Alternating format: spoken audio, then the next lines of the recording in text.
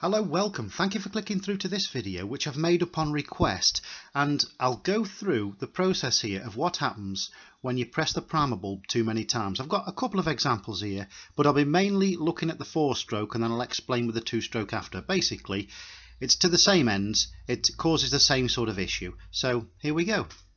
And so let's have a look at a carburetor then. So we've got this here. This is one that we normally find on some lawn mowers. We've got the primer bulb in the middle there, got the air filter at the top, and of course down the bottom here is the fuel tank. And I'm only using this type of carburetor as an example. It's not specific to this type of carburetor, what actually goes on when you press the primer bulb too many times. It's normally pretty general across the board. So I'm only using this as an example because I have drawings of this already, and I can explain my point using this. But in order for me to explain things the way I want to, I'm going to have to make a diagrammatic model of this. So there we go, everything's just the same there, but we can see into it a little better now.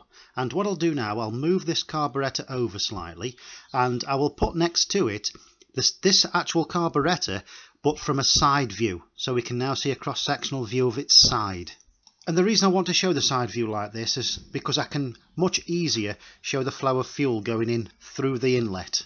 I realise that looking at the carburetors now in this diagrammatic state, if you like, it does look pretty daunting, it does look pretty complicated, but what I don't want to concentrate on at this stage is how these carburetors actually work, because I've got a full video on how these carburetors actually fully work. So I just want to concentrate on the primer bulb.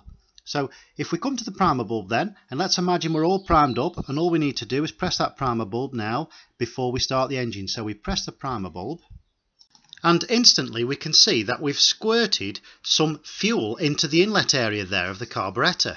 And so that's squirted in, and it's come to rest here at the bottom there of the inlet area.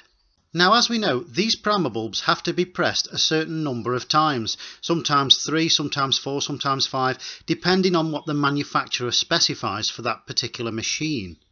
And of course we've got to get that right, because too little and the engine won't start, but too many times will result in what I'm about to show you.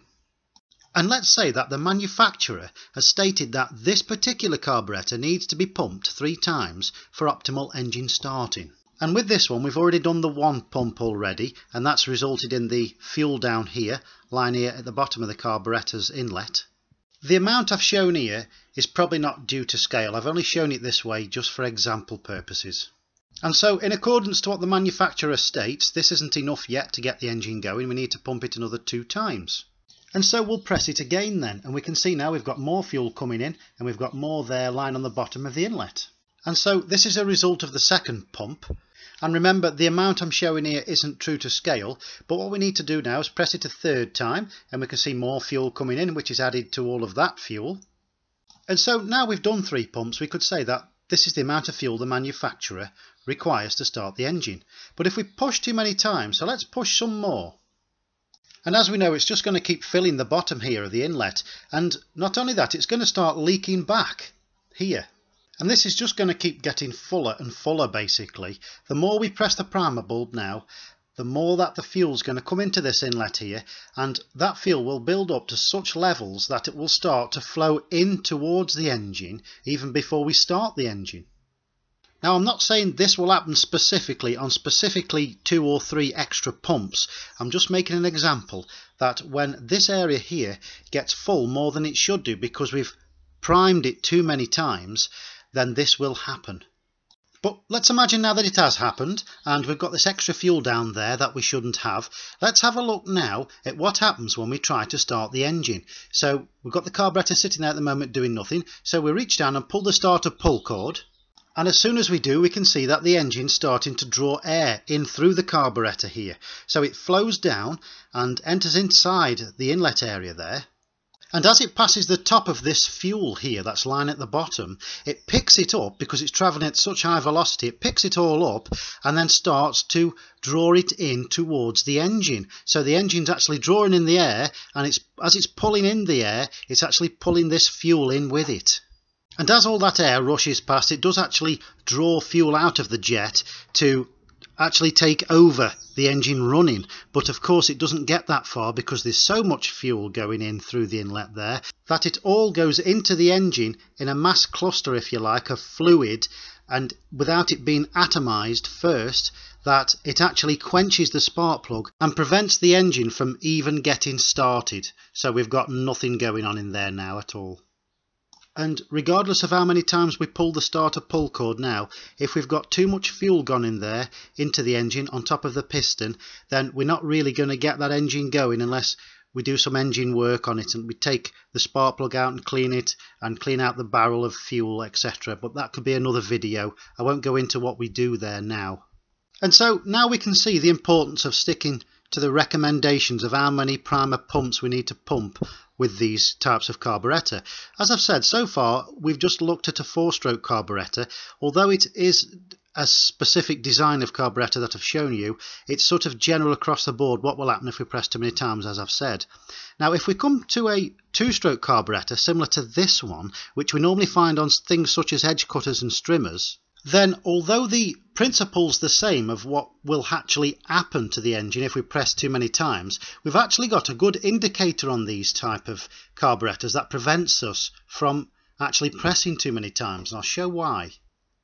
If we look down here, we've got 2 pipes. We'll have an inlet pipe there, the flow inward for the fuel from the fuel tank, and then we've got an outlet pipe there that flows back to the fuel tank. And generally these pipes are transparent, and that's what helps give us that indication.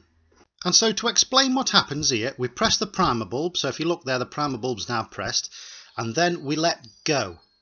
And as soon as we let go, it starts to suck up fuel into that pipe. And then we press the primer bulb again and then let it go, and we can see that the fuel has actually come into the carburetor now and has started to fill up the fuel bulb there. And so, as I've said, because it's starting to fill this fuel bulb here, it means that the fuel is actually filling inside the carburetor now, so it's actually becoming primed. And when we push this fuel bulb, once more now, we're pushing that fuel out of the bulb and it's going down through the return. So now it's going back towards tank. But as I've tried to indicate there, we can see that there isn't a mass of fuel coming down this return pipe yet. There's some air coming down with it.